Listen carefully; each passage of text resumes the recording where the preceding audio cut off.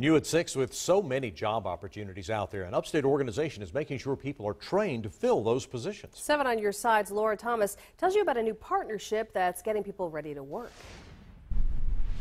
Oh, it was real trashy because these are older houses. Devontae Hawkins was on a crew this summer that demolished several homes in this Northside neighborhood, a job he landed after training from the Butterfly Foundation. It was a huge experience for me. For years, the nonprofit has taught people culinary skills, showing them how to find a career in the kitchen. Now a new partnership is underway, helping to train others for jobs in construction. We definitely work with individuals who are either unemployed, underemployed, previously incarcerated, and homeless. And so some of the skills that they have or had just need to be freshened up.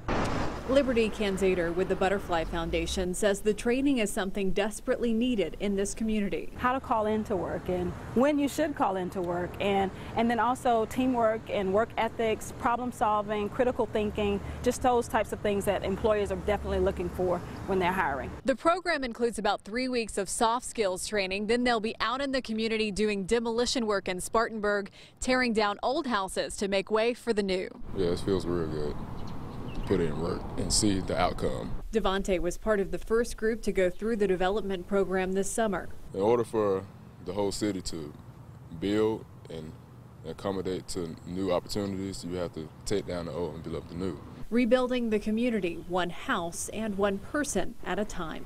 In Spartanburg, Laura Thomas, 7 on your side. If you're interested in applying for the program, the job fair is this Thursday. It's September the 24th from 9 to 11 at the Butterfly Foundation. That's on Howard Street in Spartanburg. The program is a partnership with the city of Spartanburg and Soterra. You will be paid for the on-the-job training after completing the soft skills training. You do have to live in the city of Spartanburg.